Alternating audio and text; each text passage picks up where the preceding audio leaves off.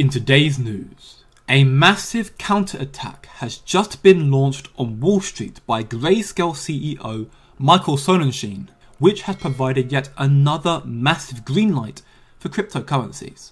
Particularly in the financial services space, is going to have their own opinions on new technologies and whether that's crypto or Bitcoin specifically. But if you take a big step back, there is no question that this asset class is here to stay, that investor interest in this asset class is only growing, and it is these exact types of entities, these legacy institutions, these banks, that are already well underway on evolving their business models to account for these new technologies. So regardless of the opinions that some of these executives may have, these banks and these large institutions have to position themselves for the modern day investor, and that includes adopting new technologies like crypto.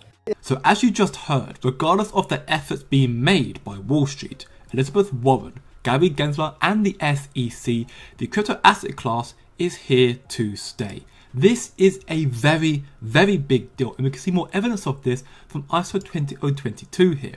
Institutional investors are allocating funds to blockchain at record levels, and blockchain equities are seeing largest inflows on record. This is massive news. $43 million inflows in the last 7 days marks the 11th consecutive week in the green zone. This is massive, but wait, there's more, as you can see here. Quietly behind the scenes, every major bank have been launching blockchain services for institutional clients, and institutional investors are beginning to flood the market. This is massive, massive news.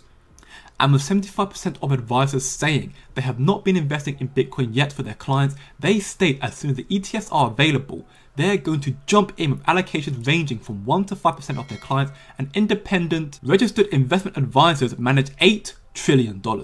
We are about to see crypto moon like never before, and assets like XRP are going to be the leaders in this race.